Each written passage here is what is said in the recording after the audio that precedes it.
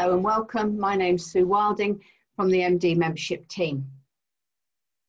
And today, as Lions, we have the greatest challenge, the challenge to grow, to start new clubs and new club branches.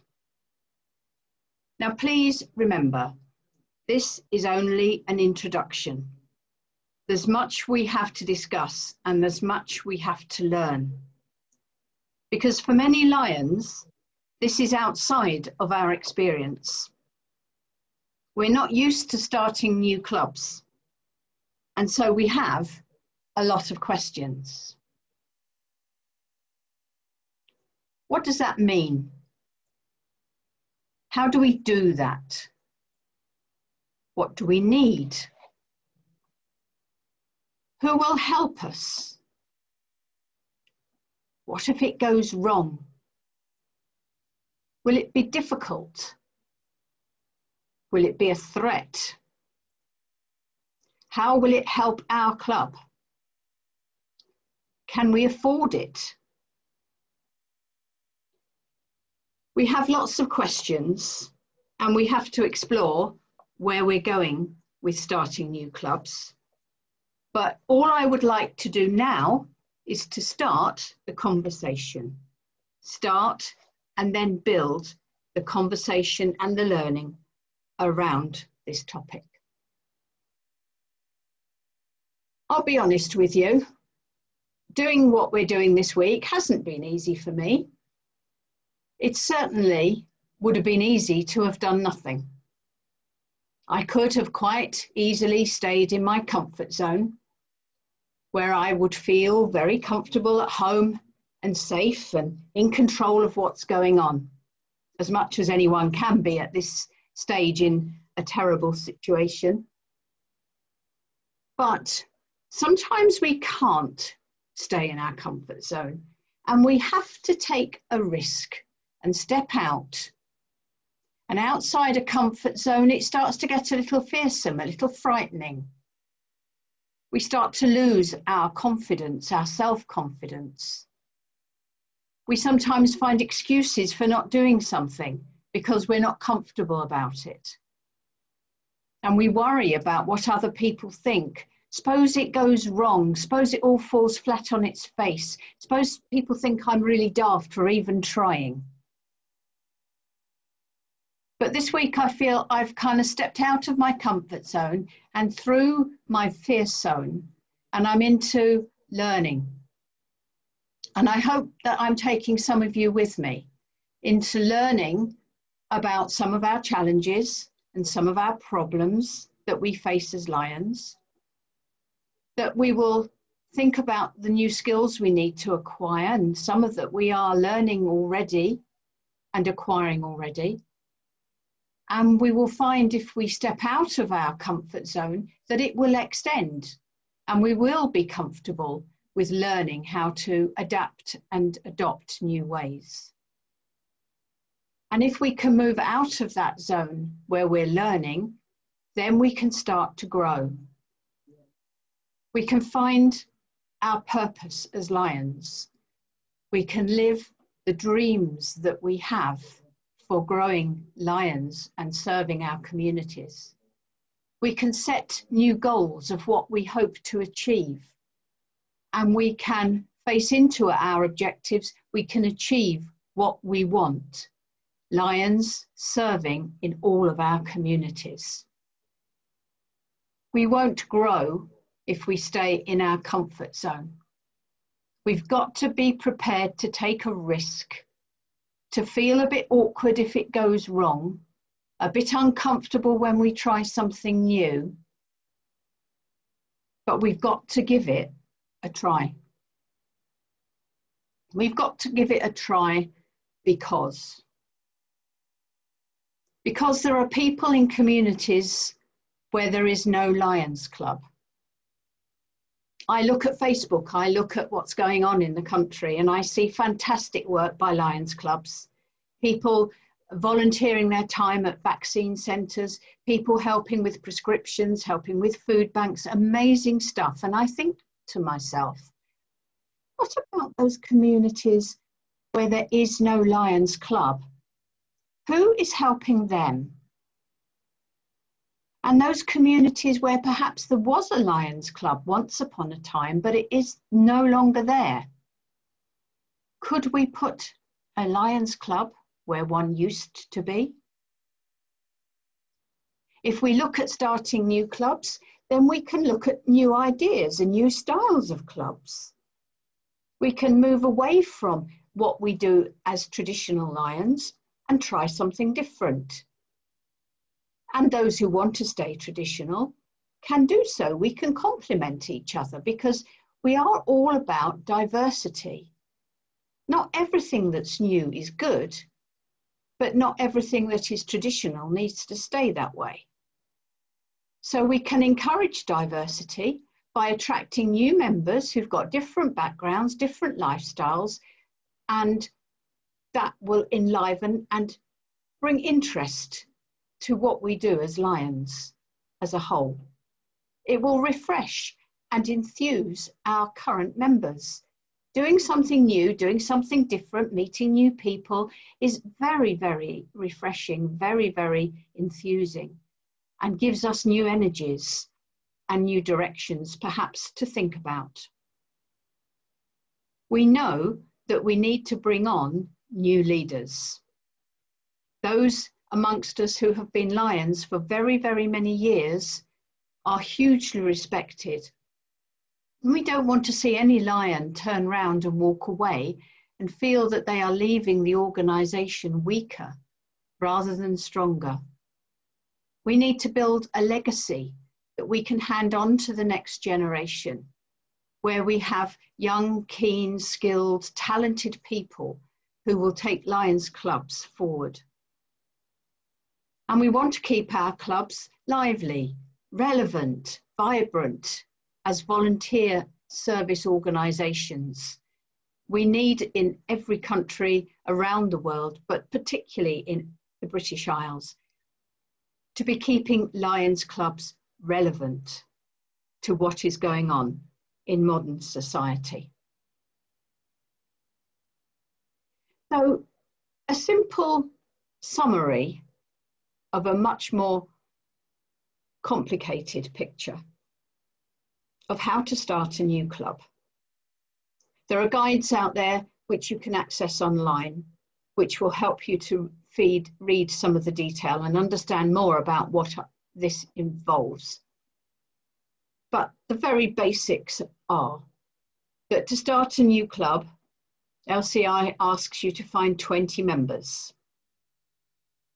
When anyone joins a Lions Club, an existing club or a new club, every new member incurs a joining fee. And the joining fee at the moment per new member is $35 American. Currently, it's actually suspended until the summer, until the end of this Lions year. A very good reason to be out there recruiting while there is no joining fee. A new club needs a Lions Club to sponsor it, or indeed districts can, but it's actually much better if a Lions Club can take a new club under its wing and mentor and shelter and help it to form.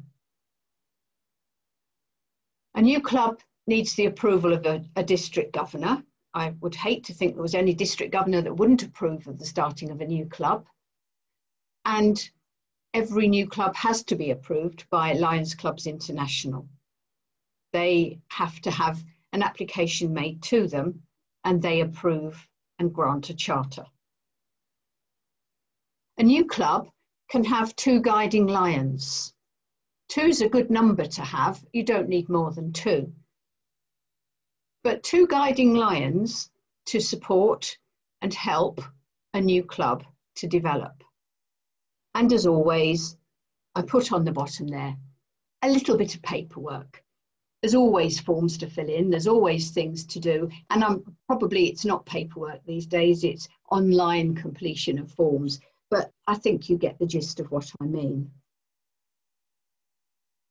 So guiding lions are kind of important in this process because they are the ones who will help the club as it develops over its first couple of years. And you may have heard guiding lions talked about, because to me, sometimes think about it and I think, you know, it's a bit of a chicken and an egg situation. What do you actually do? Do you start a new club and then find 2 people who will be guiding lions?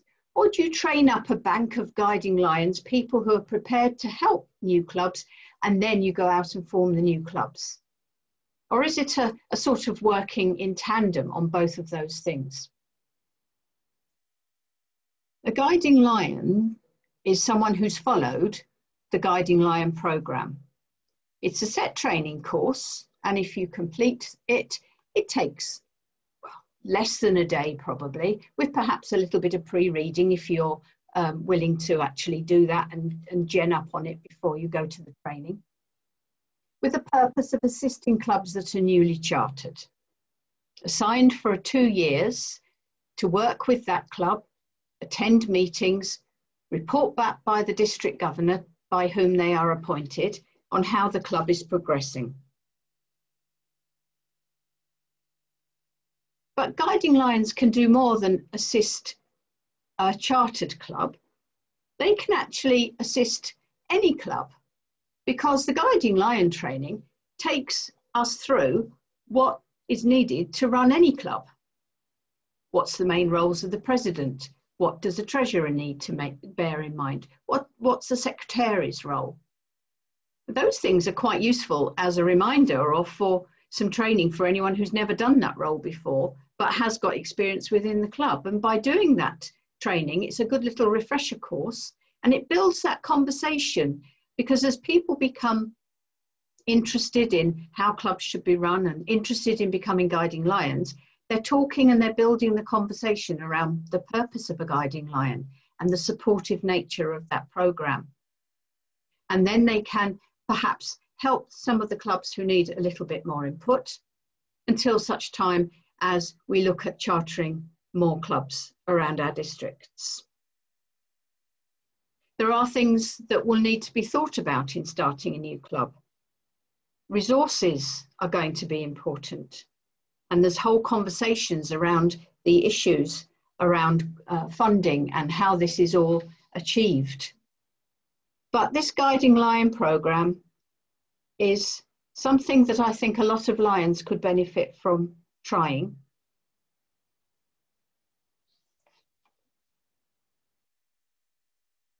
What about a club branch? And how's that different to a full club? I think if we take the branch analogy and we think of a club as like a tree that has strong roots in its community and has grown and developed and become known and trusted. Once it gets to that point where it can extend itself into local communities nearby, into other areas where there are no longer Lions clubs or where there never has been a Lions club, and start to serve and to support other communities and provide and increase the service impact that Lions have. Starting a new club requires 5 people. 5 people who would like to serve their community. Can be more, of course, but 5 is the minimum. A group of 5 people, maybe 5 friends, 5 people with the same hobby, 5 people helping at the moment at a food bank, 5 people helping with the vaccines at the moment who want to keep up that role but want to actually volunteer in a slightly different way, 5 people who want to start a club branch as a part of a Lions club. They would be members of the parent club, but they would also run their own branch as well.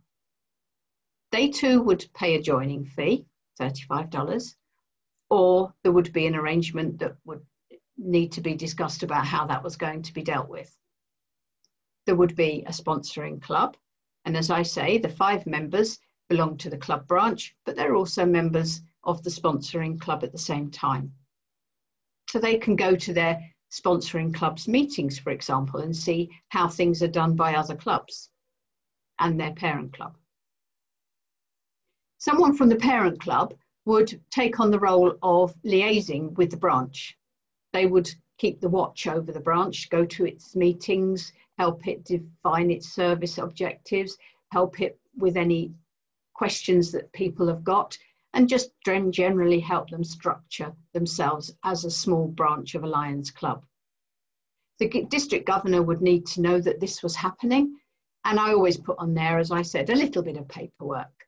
Something would need to be registered to ensure that that branch is available and visible, and those members are recorded on our database that we call My LCI. But the club branch very much mirrors a club, although it's smaller. They will have elections and elect their own president, their own secretary, their treasurer. They may not have their own bank account, but they will work as an income and outgoings expenditure type of accounts and make sure that they are financially careful. They will choose their own PR and do their own PR, and they will sort out their own projects that they would like to do. And they will sort out their own committees that they would like to have and do things their way. Because you see, there is no one size fits all in Lions clubs. If you look at the different styles of Lions clubs that there are, I should imagine most of us would say we belong to a fairly traditional club. A club that's set down on lines that perhaps have been pertaining for very many years, where you have a set meeting place, a set agenda, a set format, the sort of, as I say, the traditional style of Lions Club that many of us know and most of us love. But there are other ways to run a Lions Club. On this circle, we can see, for example, campus clubs. Campus clubs, as the name suggests, are clubs in universities, places of higher education, over 18s, who become Lions, but student members, and maybe work and serve on their campus with other students, doing the volunteer work that they feel is relevant to them. Again, guided by a sponsoring club, and with the district there to help and support them. There are changes coming from International for Lioness clubs, and that is working its way out. So I won't go into that one, but there are people who have said to me, can I mention Leo clubs? Now, Leo clubs are slightly different because they are pretty much a sort of project of a Lions Club. They come under our youth heading. But Leo clubs are very, very important. And again, it's something as a multiple district, perhaps we could look at promoting a bit more, bringing young people into volunteering, into community service. It's not an easy job to have a Leo club. My own club has had one for about 11 years now, and they need nurturing and advice and support. But many Leos grow up to become Lion volunteers, Lion members in the future. And if they've had a good experience when they're a teenager of working and volunteering with Lions as Leos, then Lions will be their natural home when they look to volunteer as adults. There's a growing number of virtual clubs, a new possibility that's becoming even more available to us, to be able to meet online, to be able to plan online, hold committee meetings online, hold socials online, things that perhaps a year ago or even longer we would never have thought we could do, we're finding we can do. And so it might suit some people's lifestyle that instead of having a traditional Lions Club, they have one that operates an awful lot through the medium of the internet as a virtual Lions Club. And perhaps they only get together once or twice a year to get to know each other. Or perhaps they do their service in their own hometown and volunteer alongside a Lions Club nearby as a friend of that Lions Club, but a member of the virtual club. There are so many permutations you see these days. And then speciality clubs. That's almost a topic in itself. the idea of a speciality club is that there are people who might have a particular hobby or interest or profession or lifestyle that links them all together. It could be, here I'm thinking off the top of my head really, but it could be a group of cyclists who like going on sponsored cycles and raising funds that way. It might be a group of mums who like doing things for young children. It could be a group of newly retired professional people. It could be a club in a workplace. There are a load of different styles of speciality clubs, and I actually think that that's worth looking at, as I say, in entirety on its own. And then, of course, we have the club branch as a way of a traditional club extending out and starting something new, but not having to wait until you've gathered 20 people together. So we need to think about how things could be different. We need to think about people who want to volunteer around a theme. Maybe form a breakfast club. Why do we always have to meet in the evenings? Why not have a Lions Club that meets at breakfast time? I look at my young family, and they are busy people all week, but they often meet up with their friends over brunch at the weekends. And it's becoming quite a big thing to go out for breakfast. Why do we have to meet in the evening when people have busy lives and kids to look after and meals to cook? We need to be creative, and with starting new clubs, they can decide on their own meeting places, styles, formats, service projects, everything that they want to do that they think is right for them. Because they will come with new interests and new passions that will help us to stay vibrant and lively. We have to make clubs that are modern and relevant to modern society. We have to think about the diversity. We have to think about younger people. We have to think about what is relevant in this day and age. So we need to think about new clubs. We have to think about how those new clubs will run in new styles and in new ways, and how we will be able then to grow our service through new clubs and new club branches.